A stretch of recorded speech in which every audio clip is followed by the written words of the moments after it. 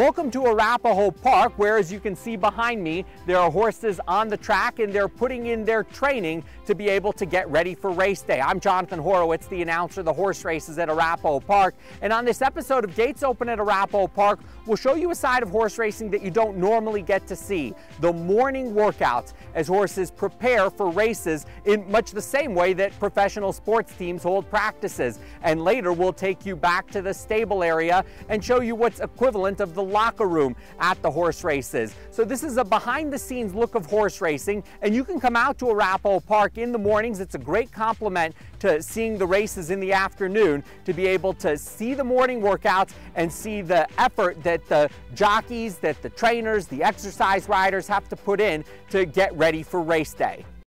Barn number 18, the barn of Stacy Rushton, and introducing you again to Maybea Grand, a horse that we met last year as a yearling, a one-year-old, after she had been bred by Ted Trounsel and went through the Silver Cup horse sale. Cimarron Gerke at his farm in Brighton was helping start off the career for Maybea Grand, and now Maybea Grand has made it to Arapahoe Park to begin her racing career as a two-year-old. Cimarron, we met you last year with Maybea Grand. What did Maybea Grand have to learn as a yearling to prepare her for this moment? Well, she had to learn to be handled properly, take a bridle, a saddle, learning how to go out and learning what's not to be scared of stuff, learning how to walk, trot, canter, stretch her legs out.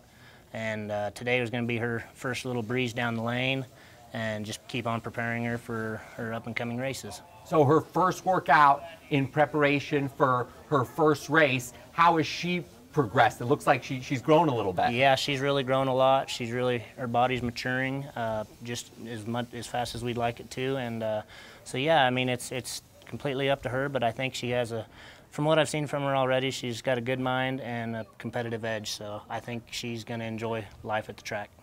And for a horse that comes onto the track for the first time, from what you've seen, what is generally their reaction? Oh, they normally look around a lot and everything, but and that's fine. And as long as they, don't do anything wrong, it just goes from there. She's seen so much out at the farm. Luckily, I have a lot to expose them to out there, and so I try to get it to where, when they move in here, it's not that big of a change. And I try to prepare them as best I can with showing them as much as I can, not pushing them too hard, too fast, but just keeping them the right amount to where they're healthy and happy. How has she adjusted to life at the racetrack now, being here in the barn area? Oh, really well. She doesn't mind it at all. She loves to go to the track, and when she comes back, she wants to eat and sleep, and that's what you want a baby to do. And so as we prepare for today's workout, what's the steps? I mean, you talk about athletes and what they have to do when they train. What's the training process for a horse? Well, you got to get a lot of miles in them, and so that their shins are tight, and try to get their knees closed up as much as we can before the race, and just get them overall fit. And that happens by a good feed program and a good exercise program, and keeping them happy and enjoying their job. Because if they don't enjoy their job, they're not going to do it. Let's see it all happen. And so tell us what you're going to do. You're going to tack the horse up, and then what are we going to see out on the racetrack? Well, we're going to tack her up, and I'm going to lead her down the shed row. I'll have Stacy leg me up, and I got company coming with Ryan Stivers, and we're going to just warm them up around the turn there, and then when we come around by the quarter pole, we're going to let them stretch out for the first time and come down the lane and see how it goes from there. So this is where it all starts. It started this way with all the great horse racing champions, and a lot of hope for Maybea Grand as she prepares to begin her racing career. And now let's get her ready to come onto the track. Yep. Ted Trounsel bred and owns Maybea Grand, a horse sired by Grand Minstrel, the first foal out of the dam Bees Gal. It was kind of like lightning in a bottle with Bees Gal, as she was a $800 yearling purchase, and then she goes on to a great career, making more than $100,000. And I'm sure you'd like to be able to do that with Maybea Grand. Now, you bred the horse, so when you got the foal to now, what has been your relationship with Maybea Grand, and how has she progressed in your mind? Well, Roger, Barb, and I are partners on the breeding of the horse, and we had it up at Minocin Farms with Linda Woods, who's wonderful. She's got a beautiful farm in Montrose, and it's just been progressing and growing up, and it's a beautiful place. It's made for horses out there, you know, to grow up. And then it's just been a process. It's a long deal because you got a year, you know, that the mare's pregnant, she's a gal, and then you got then the baby, and you got another year and another year, you know, before you get to the races. So it's just a process that you go through, and you hope everything goes right. How did you get into breeding and owning horses? Well, I started back at Centennial. I had a couple with Bob Rosenquist back then. He was pretty good back in the day. And then just continued with various horses over the time here in Colorado. And what is your favorite part about the breeding process and owning process? Because, like you said, there's so much involved. It's like raising a kid. You know, you just get to watch them grow and progress. It's cool. It really is. And what are your goals with Maybea Grand? Well, Maybea Grand, we're going to try. You got it with a 2-year-old. You got to see what happens. You know, if they stay healthy and don't shin buck, and, you know, you play it by ear with a 2-year-old. And we got her entered in the Lassie, the Colorado bred filly race. And we'll see if she gets to that. As an owner, what is your favorite part as far as you can see the behind the scenes or you see the finished product? Do you prefer the process or do you prefer the finished product? Both. Roger and I come out every Tuesday, Wednesday, and Thursday before work. And we come by for an hour or two, you know, pet the horses, watch them go out on the track and all that, and then we go to work. And then nothing more exciting than winning. When they win and you get in that win picture, it's a different excitement. It really is. The way I look at it, it's kind of like owning your own sports team. Sure, yeah, you are, and the trainer's the coach. You know, so it's very athletic, and you just go through. So we're seeing training camp here now. Let's go out to the track and see how we'll go to the Maybea Grand track, and prepares. this is the first time she'll get down. You know, she's going to run down the lane. So this is another first experience. And it's great to be able to see those behind the scenes. So thank you for the access to Maybea Grand and to allow us to really see how a racehorse grows up. We appreciate it because we get to watch it. Sounds good. Thanks.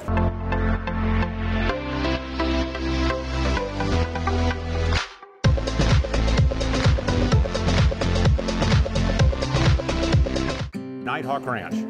Nighthawk Ranch is located in Guffey, Colorado, and we buy Mustangs from the BLM and we train them for use with these kids that are recovering from cancer. It's like a team from day one, the kid and the horse. And they feel really comfortable, they feel safe on the horse, they feel a part of the horse, they feel part of the program.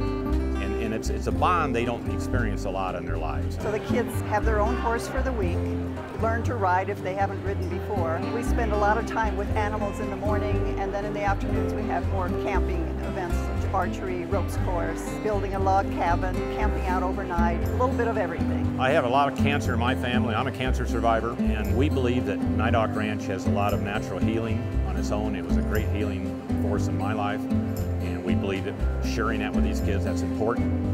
So clean air, clean food, great experience is all positive for these kids for sure in their healing. The 2016 live horse racing season in Colorado at Arapahoe Park from May 20th to August 14th. Racing takes place on Fridays, Saturdays, and Sundays, and special holiday racing on Mondays for Memorial Day and the 4th of July. Post time for the first race each day is at 1:00 p.m. For more information, visit myhighracing.com and facebook.com/Arapahoe Racing. Arapahoe Park, where horses come first.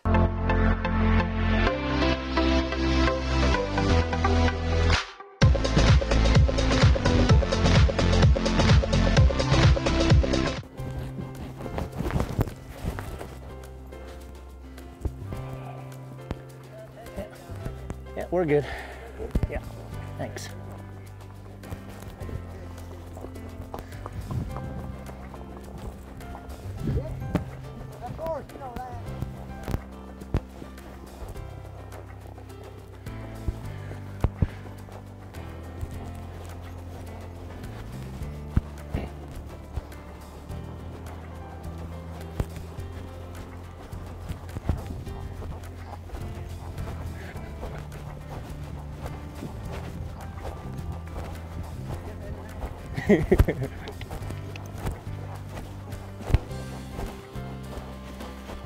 Smile, Randy.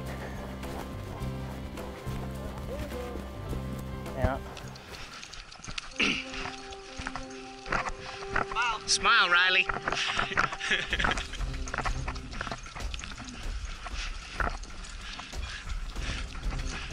Just don't take off and leave me if that happens. I think she'll roll, but... Didn't roll much last time. Yeah. He's only did it once.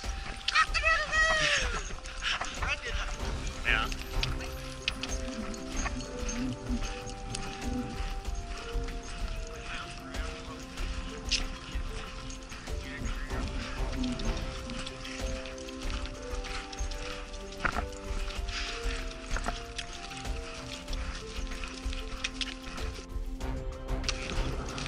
That thing got sand on it? Yeah.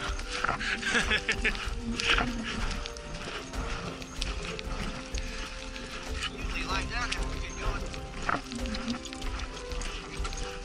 Have my turkey dinner right kicking better.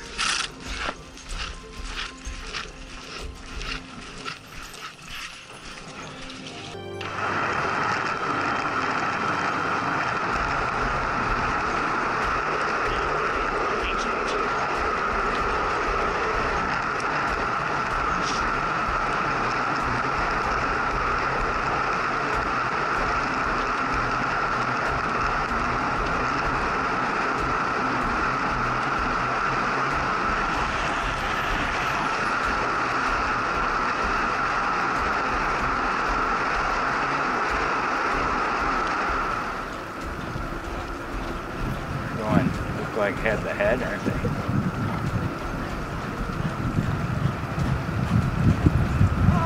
Come on, Maybea Grand. Come on, baby. Get up. There she goes. That's good. That's her first.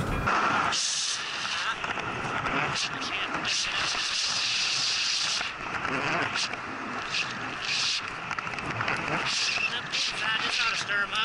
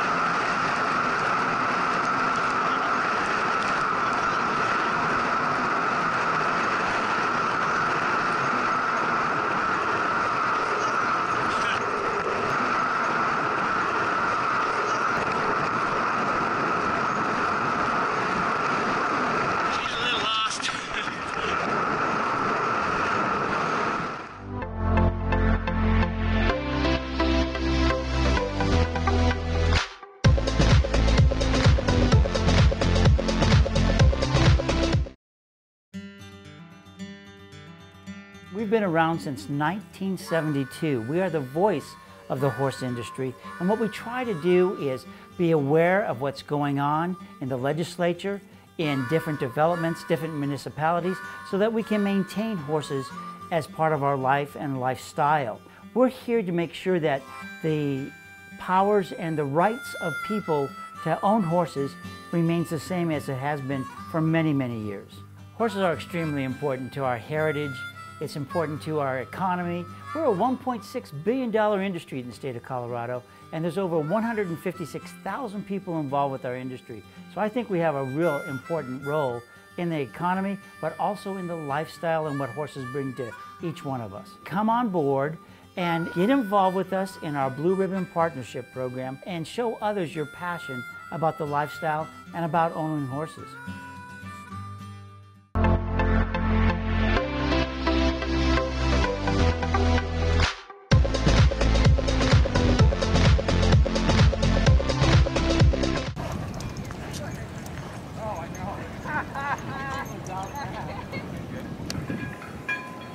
She said she was looking around. I can't tell. Just letting her sit here a minute and soak it in. Just kind of get just a preview of what she's going to expect.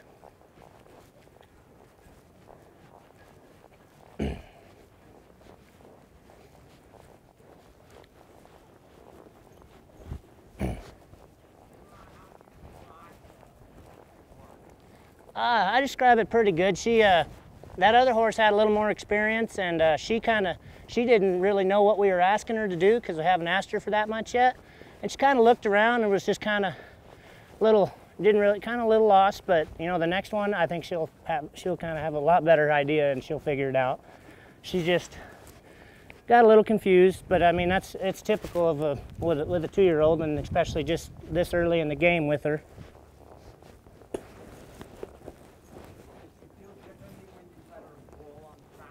She had a burst of speed there at first, and then she kind of got to looking around, and then she's like, oh, she didn't know if she never went that fast before, so she kind of didn't really know how to react to it, but it'll come.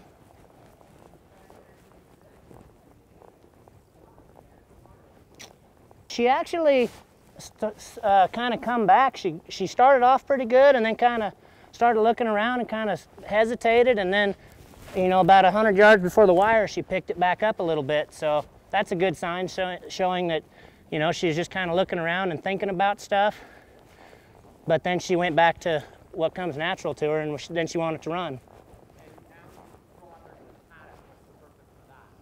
Just to get them used to all this, because there's going to be hundreds of people right here, and so I want her to get real comfortable on this paddock before there is a bunch of people and all the noises and music and announcers and, you know, just everything, all the loud sounds and people screaming and everything. I want her to know that this is a safe place and that she doesn't need to be scared of it. And what's the next step for her? Well, a couple more works, get her gate approved, and, you know, then probably try to look for a little maiden race eventually. But yeah, we're going to need a few more works and definitely get gate approved. I took her to the gates yesterday, and we walked through them and butted her up, and then just let her step out, and she did really well. So, yeah. So yeah, well, that's the next step, so just getting her gate approved and get some more works, and just getting her as comfortable as we can get her everywhere.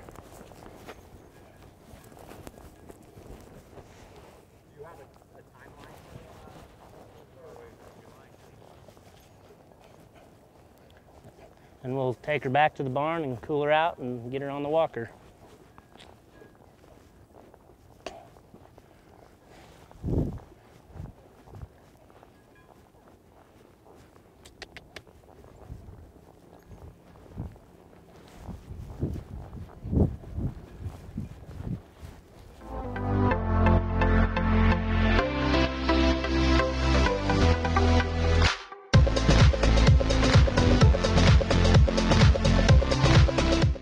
The 2016 live horse racing season in Colorado at Arapahoe Park from May 20th to August 14th.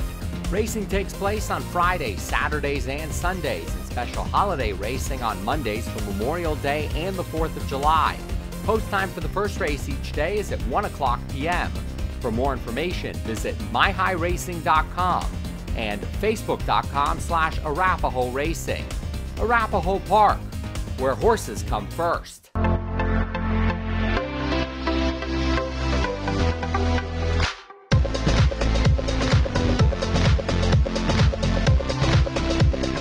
Maybea Grand is cooling off behind us after having her first time stretching out on the racetrack, and she's cooling off with another one of Stacy Rushton's horses, Sweet and Down. And Ted, when you saw the horse working out for the first time, what were your impressions? Well, she did everything good. You know, she looked a little, but that's her first time.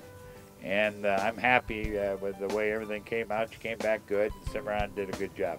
And she worked in company with another horse. What's yeah, the purpose? Ryan Stivers, a friend of ours, he worked one in company.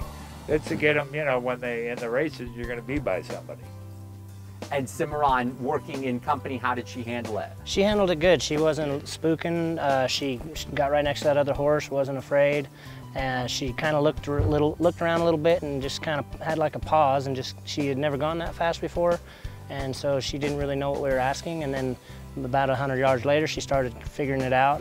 And so we look to improve, every time, just to keep improving until we get to the race. Yeah, and she changed her leads. That's a good thing. Yeah, she switched leads well. Describe for us what that means, switching leads. Well, switch leads, like when they come around the turn, you want to be in your left lead, so your left foot's hitting the ground, stretching out, hitting the ground first.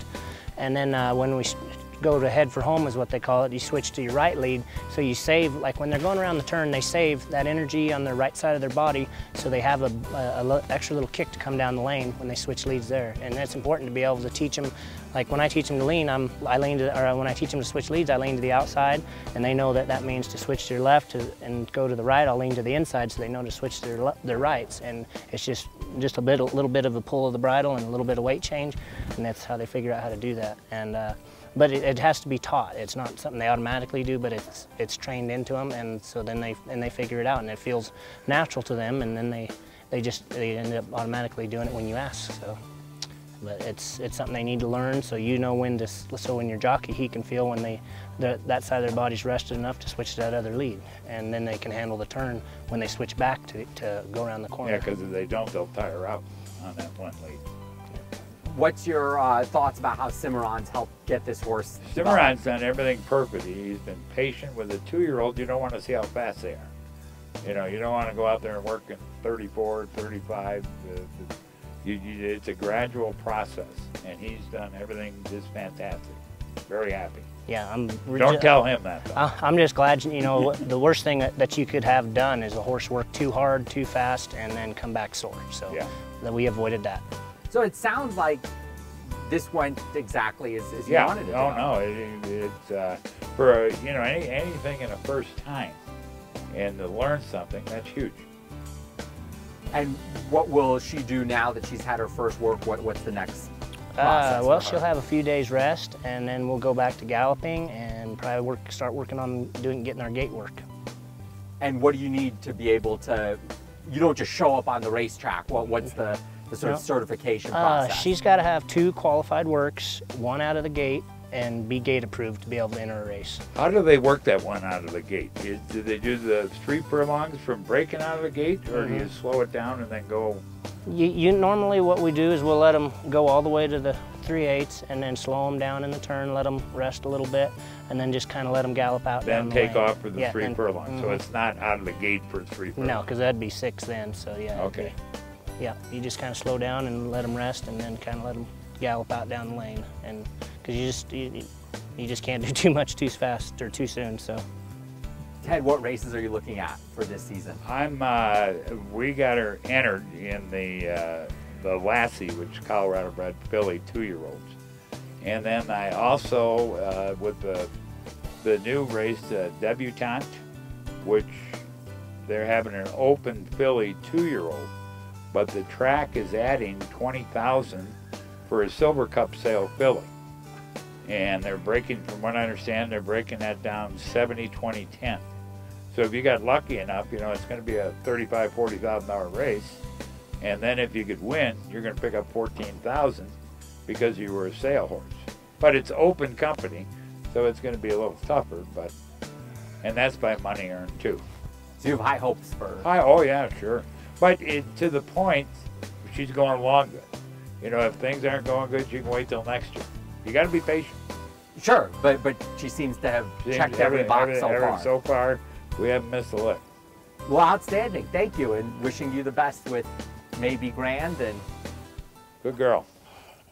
So that's a look at what it takes to be a racehorse, with the morning workouts and the preparation that goes into getting ready for race day. Thank you to owner Ted Trounsel, trainer Stacy Rushton, and Cimarron Gerke, who's helped raise Maybea Grand since she was a 1-year-old horse, since she was a yearling, and now getting ready to begin her racing career as a 2-year-old. The racing action in the afternoon starts at 1 o'clock on Fridays, Saturdays, and Sundays. Looking forward to welcoming you to Arapahoe Park after you had the chance to see this behind-the-scenes look of the preparation that goes into being a racehorse. Until your next time out at the races, I'm Jonathan Horowitz. Keep picking winners.